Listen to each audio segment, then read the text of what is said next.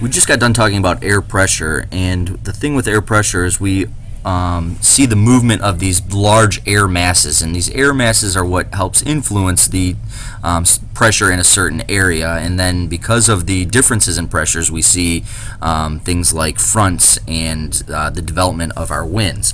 And what an air mass is just a huge body of air that has a similar temperature and moisture to the air around it, and because of this, it's going to then bring the similar weather to a certain area, whether that be a bright sunny day or cold and dreary. And as these large air masses move into a region, they are going to bring weather that lasts for several days.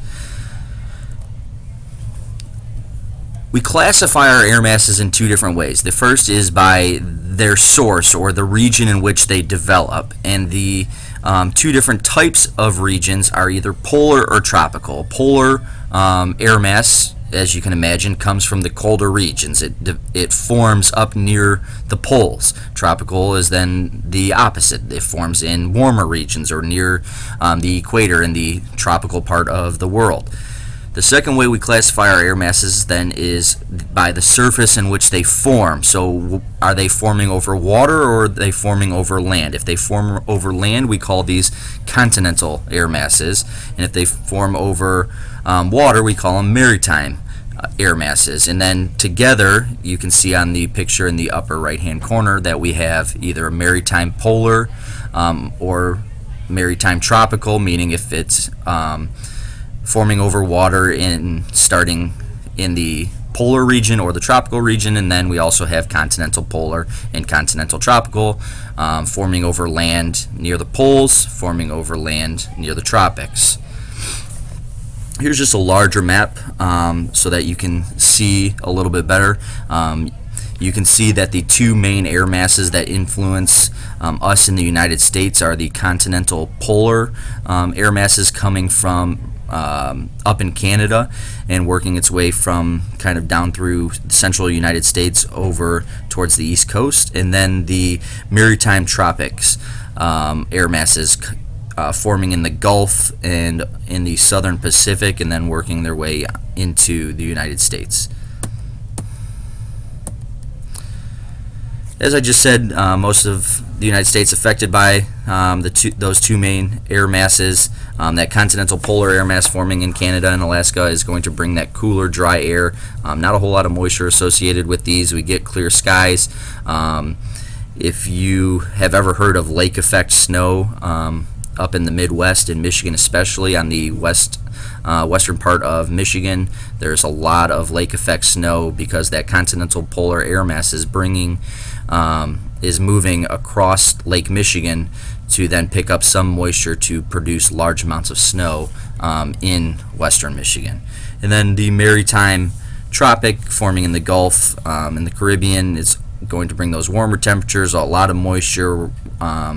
Because of all the moisture, we're going to see high humidities, unstable air, and then more precipitation.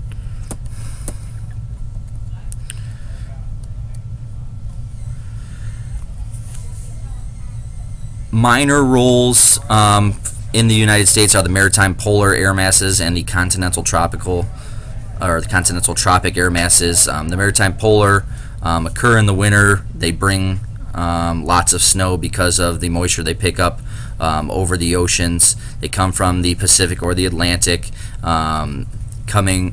This is where we get the term the nor'easter, the cold, moist air coming from the northern Atlantic. The continental tropics, starting in Mexico or the southwest United States, has very little influence in relation to the rest of the air masses because it is much smaller in nature, and it gets kind of pushed around by the maritime tropic and the continental polar. As these air masses are moving, we then start to see fronts, and fronts are just when two air masses meet. There's four different types of fronts, the first being a warm front. We have cold fronts, stationary fronts, and occluded fronts. A warm front is when warm air moves into an area of cooler air, it's symbolized on a weather map by a red line that has red half circles on one side of that line. These warm fronts move slow. They produce rain over large areas for a long period of time because of the fact that they are moving slow through the region. The types of clouds you can expect to see in a warm front are cirrus, cirrostratus, altostratus, or nimbostratus. They're going to be the kind of smaller, lighter clouds. If the nimbostratus is when you start to see more rain produced in that area. And then, hence the name, warm front, we will be followed by warm weather after that front moves through the area. Cold fronts are the opposite. Cold fronts are when cold, dense air moves into an area occupied by warmer air. We're going to see this symbolized on a weather map by a blue line with blue triangles on one side of it, pointing in the direction in which it is moving.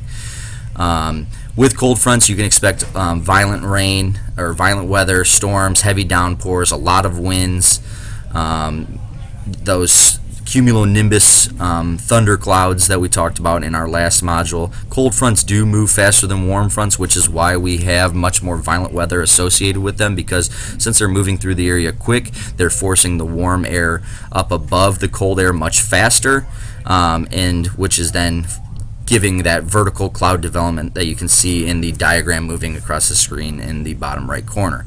And again, with the name cold front, we then get cold air and cold weather after the front has moved through. Stationary fronts are when warm and cold air masses are moving parallel to one another. They're not overtaking each other, and since they're not overtaking each other and they're moving parallel, they don't really move. Hence the name stationary.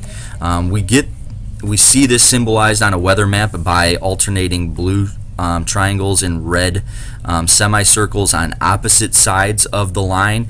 On some weather maps, you will see this also a kind of pinkish purple color. It just depends on who created the map, but the biggest thing to remember with this is the symbol itself. The triangles on one side of the line, the semicircles on the other, and they are alternating every other. Occluded fronts is our last front, and that's when a cold front overtakes a warm front, and this is going to give us a very complex weather pattern. We're going to get heavy amounts of rain followed by a light rain, and the reason is because the rain comes from the warm air being pushed up by the cold front. So if you look at the three diagrams on the right, you can see the warm front there, so the warm air is moving into an area of cool air, giving us kind of a light rain over a long period of time. You can see the angle at which the front is approaching is much lower than the cold front moving in on the left. The cold front comes in, giving us that vertical cloud development, the storms. Well, since cold fronts move faster than warm fronts, eventually the cold front is going to the cold air is going to catch up with the other cold air in front of the warm front. When that happens, it's forcing the warm air completely out of the picture. So when they first meet, we're going to get extreme amounts of heavy rain, and then as that warm air moves even further out of the picture, we will get just light precipitation over a long period of time until eventually the warm air is completely gone and the two cold air masses just meet up with one another.